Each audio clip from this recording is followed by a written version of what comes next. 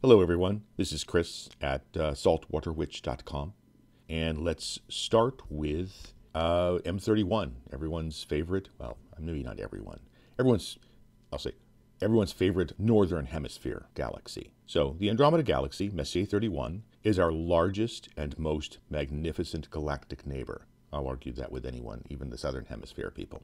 Although, damn, there's some great stuff in the southern hemisphere, but that's for a different video. So M31 is about 2.5 million light years away from Earth, or 780 kiloparsecs if you are of a more serious demeanor. So here's my bicolor version in near infrared and hydrogen alpha. With the 685 nanometer IR long pass filter, as well as the hydrogen alpha, that's an astronomic 6 nanometer filter, I managed to get a ring in M110 NGC205. That's the dwarf elliptical galaxy and satellite of Andromeda. That's at the center and the bottom in this rotation. I wasn't expecting that.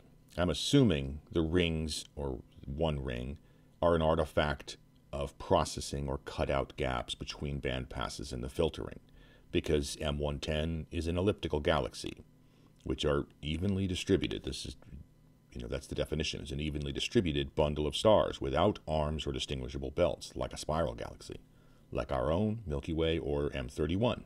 Anyway, I'm enjoying the variation I'm getting with infrared imaging, and there should be more on the way.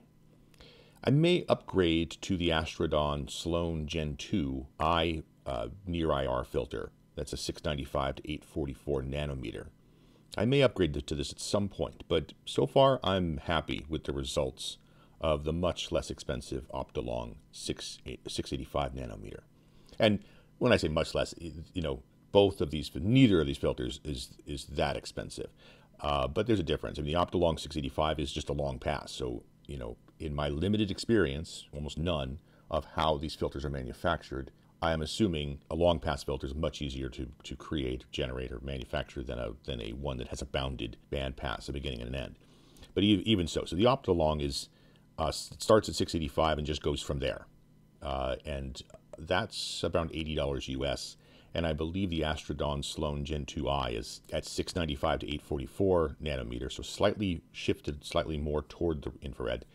I believe that's a little over $200 US. So we're not talking 3 nanometer narrowband prices. These are reasonably priced at, either 80 or 200. And I believe the Optolong was actually created for planetary imaging, which I don't typically do. So. But it works well for this as well, apparently. So I'll keep doing it. Okay, and one more for this video is, this is my second attempt at this.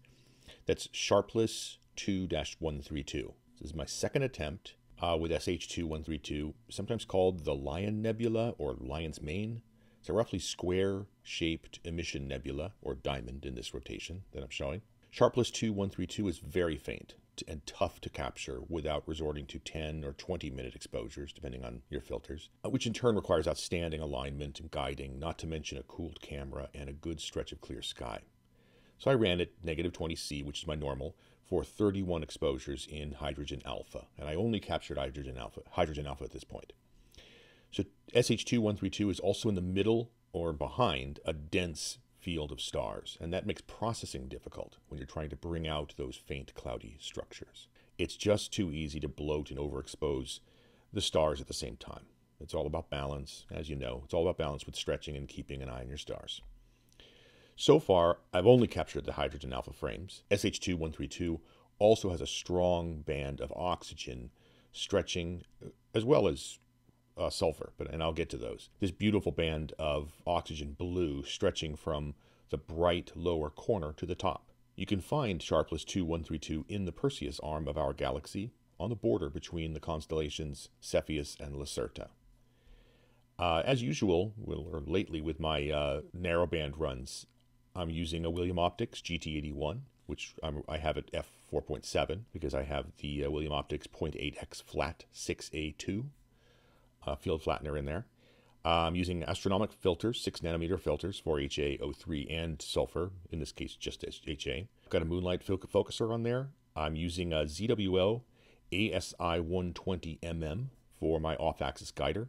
So my imaging camera is a ZWO ASI 1600 mm Pro, and for these past few days, I was running on my Orion Atlas EQG mount. I stacked everything in Deep Sky Stacker, and I processed everything in Photoshop CC 2019. Again, this one for Sh2-132, that's 31 stacked subs at 600-second exposures each. All right, that's it for this time. I'll check in with more as I basically create more videos. Hope you like this. Check out my blog, saltwaterwitch.com. Clear skies, everyone.